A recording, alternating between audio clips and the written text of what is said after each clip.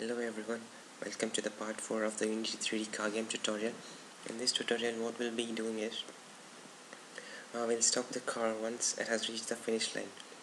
In the previous tutorial we had set the destination or the finish line to the track.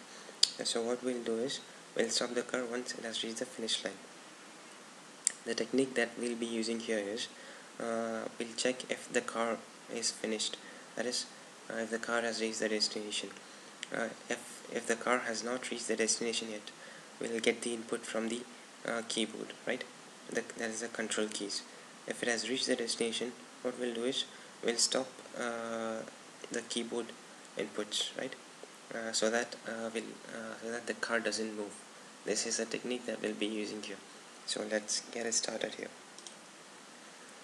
Open the car script. Now, as we have done earlier, we have used this isFinished variable to determine whether the car has reached the destination or not. So make this variable public so that we can access this from another JavaScript, right? I've made this public. Now go to where is it? Get input, yeah, here. Go to function update. Now type an if condition here. If timer dot is finished equals false, then get input, right? If it's true, then set the throttle value to 0. This is a bit of the modification that we need to stop the car once it has crossed the destination. Let's save it and test if it works or not. An instance of type timer is finished.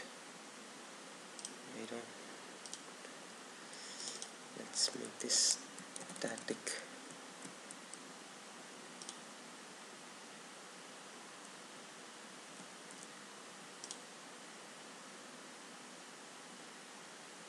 Let's test it.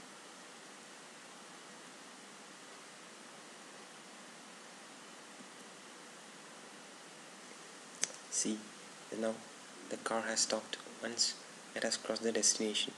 I'm still pressing the arrow keys, but it's not taking the input. Yeah. So this is about the stopping the car once it has finished the finish line, right? So thank you for watching, guys. I'll be back with more in the next videos. So do subscribe and do comment if you have any issues. I'll reply to them. I'll try my best to solve them. Thank you for watching again. See ya.